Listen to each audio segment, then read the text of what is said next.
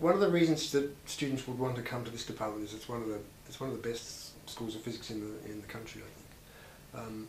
I mean, I would say that, but I think one of the ways of seeing that is by looking at our staff. We have really excellent staff, not just the academic staff, but the administrative and the technical staff as well. Yes, there's loads of research. So we've got brilliant lecturers on the campus. We've got loads of places to go and sit and have coffee, chat with your friends, places to relax, lots of places to work as well. So everything was on campus, everything was really convenient, and if I want to go into town to go out with friends, then actually that's quite handy. It's on the Central Line. I would encourage people to come and see it because it's a really outstanding place to work. It's one of the best campuses. It's certainly one of the best ones in London.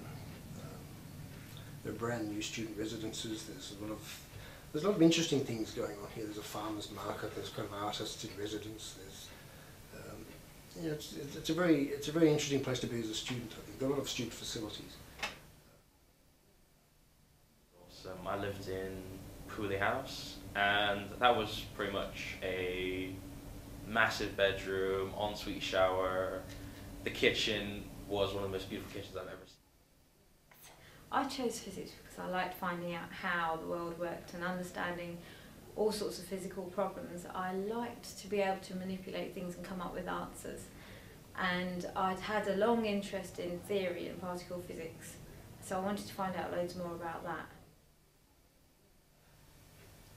Probably in physics almost the same thing as in any other subject. You want someone who's bright, ambitious, enthusiastic, curious, all those sort of things.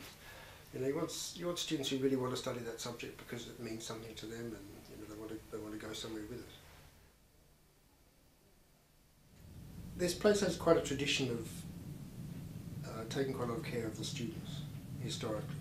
And I think we've managed to keep that, despite the numbers growing in our classes. We've managed to keep that tradition going, so that everybody has an assigned academic advisor that they can see. We still have very much an open door policy. We can just go and see people if you want to.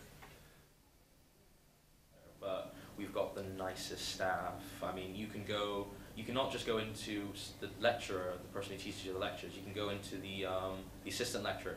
You can go into someone you know knows the lecturer, and even they'll sort of go, well, it's not my area, but I can help you with it a little bit.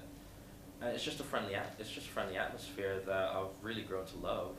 I want to keep coming in here just because everyone is so warm and welcoming. It's like having a second family.